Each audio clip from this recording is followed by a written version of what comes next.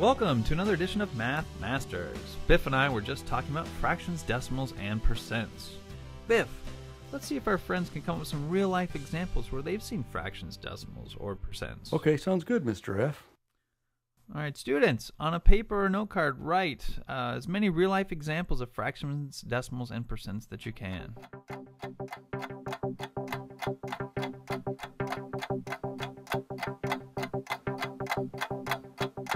All right, you still thinking, Biff? Okay, students, if Biff says one of your answers, circle it or star it on your paper. All right, Biff, what'd you come up with? Okay, Mr. F. I think this is what you wanted. Like the first thing was on papers. When you grade papers, Yeah. you always put like a percent on there. Very good. 67%. And like a decimal, is that like a nickel or a dime and a quarter? Would That's that be? right. Yeah, decimals. We write That'd be money with right. decimals. Okay, Yep. well, I was hoping it was right, but I wasn't sure.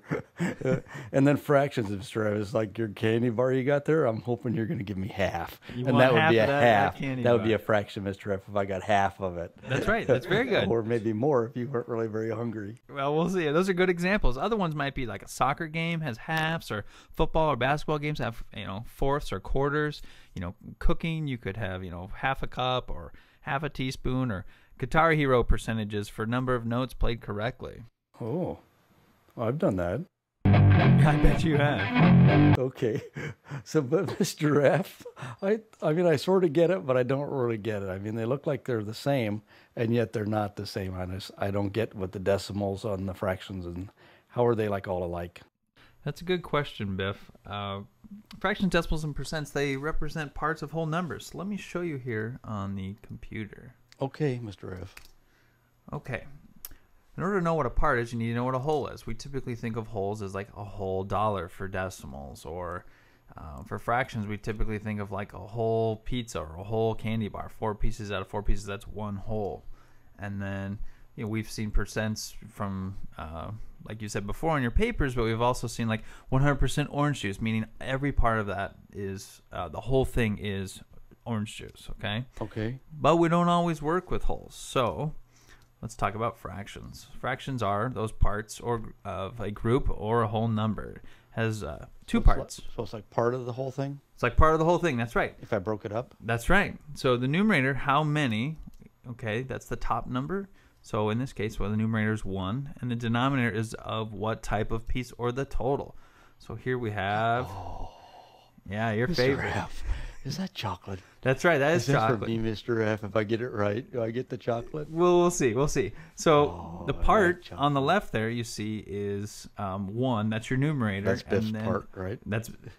Yeah, Mr. F's part would be the whole. And then the 4 pieces is your whole. That's the bottom number. Okay, that's your denominator. All right? You get that? I think so. I get the candy bar. I get that Yeah, part. no, Yes. no, we got to answer a question maybe before we get that. So what I want you to do is I want you to think about what fraction of these triangles are blue while I talk to the students, okay? Okay. All right, students, when Biff gives his answer, I want to see your signals. You can show thumbs up if you agree with Biff. You can put your thumb down if you disagree with Biff. And Nobody if you're not disagree. Nobody disagree. Well, we'll see. It depends on you, Biff. And if you're not sure, put your thumb to the side like this, okay? So, Biff, do you have your answer? I think so, Mr. F. All right. What are you thinking? Okay, well, I see a total of 8 little pyramids or triangles. It's like 4 on the top and 4 down below, so that's 8. Yep. And 5 of those are blue.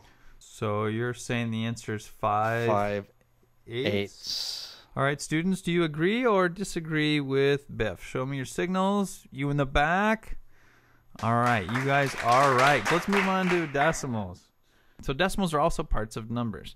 Now, the way it works is the decimal point separates the wholes from the parts. So on the left of the decimals, the whole numbers. On the right is the parts. So here with the base 10 block, we have a 1 whole on the left and 34 hundredths on the right.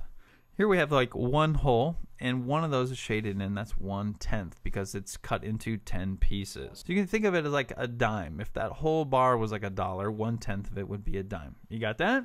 10 dimes and $1. All right. Sometimes we have a whole being like 100. If you think of it as $1, if it was 100 pennies, 1/10 of that would be like 10 pennies, or the equivalent of 1 dime. They're both equal. They're both 1/10. Okay. You got I that? think so. All right. So let's give you a question to try, and we'll see if our friends agree or disagree. So based on this picture, Biff, what do you think the decimal would be? Okay, Mr. F. I'm seeing 10 of the little boxes, and it looks like 1, 2, 3 of them are yellow. That's so right. 3/10, or I would put the decimal 3. Decimal 3. That's right. If you ever hear somebody say 0.3, decimal 3 is basically the same thing, or that would be the same as 30 out of 100. So you can think of the same as if that all those vertical lines was $1 and you had 3 dimes out of that, that would be the same as like 30 cents or 30 hundredths. Then that would be written in word form there, 3/10. All right. So here you go. This is the real deal. We'll give you 1 bite if you get this right, okay? What decimal is represented by this model? Is it 3 4/10? Is it 34? Is it 34 hundredths? Or is it 34 thousandths? So looks like there's 100 little boxes, right? Yep. Okay, so there's 10, 20, 30. 4 of them are shaded in. That's correct. But there's not a whole box filled in anywhere. It's not 100. So the first one can't be right. That's right, because the first one's 3 holes, and we don't see 3 holes. Good job. Right. And so there's obviously not 34. Like B is wrong then, 2. You're doing good. I'm going to go with C, Mr. F. C. All right, let's I think check it's it C. out. Okay, students. Decimal 34. Show the teacher your signals. Thumbs up if you agree, down if you disagree, and to the side if you're not sure. Biff is going with C. So let's see. There was 10, and there's another 10, and there's another 10th. That's 3/10 plus 4 hundredths. The answer is 34 hundredths, Biff. Nice job. Here, take your bite. Take your bite. Small bite. All right, are you ready for the last part? You're able to focus on percentages?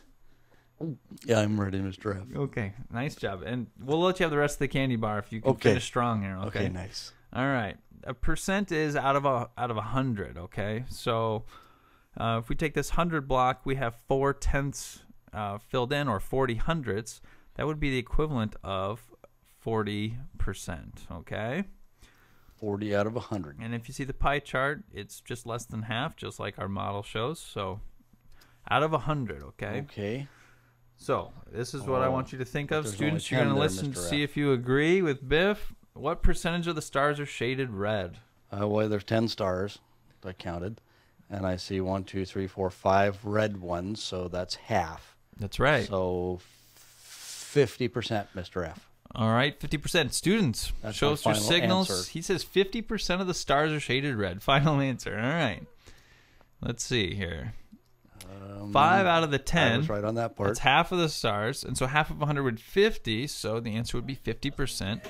That's right. Or Oh, Mr. F, I got it.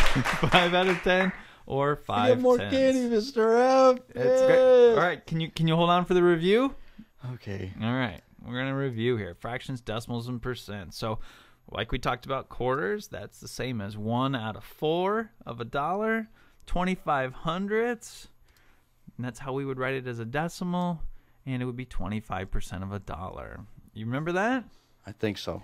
All right, Quarters, good. 25 cents out of 100 cents, right? That's right. 25 hundredths. Okay. That's right. And we can write that as 1/4 or 25 hundredths. Those are Okay. all equal parts.